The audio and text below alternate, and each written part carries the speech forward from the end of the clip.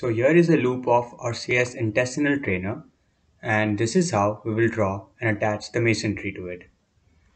Assuming this is the blood supply from major vessels like either ileocolic or superior mesenteric or inferior mesenteric.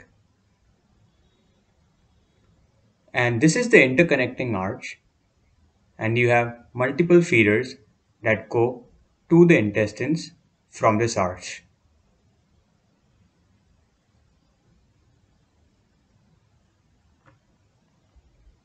While resection and anastomosis, we need to make sure that we are not damaging the blood vessels and you are entering from a clean space. To attach this mesentery to the intestine, you need to reverse the flap and attach it to the intestine using a T-pin.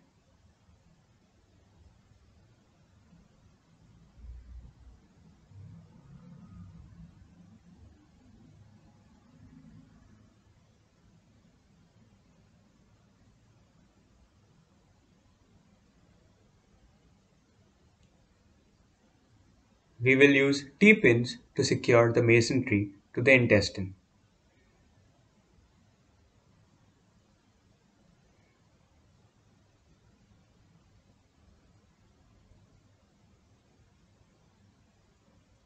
So this is how your intestine should look like after attaching the mesentery along the border.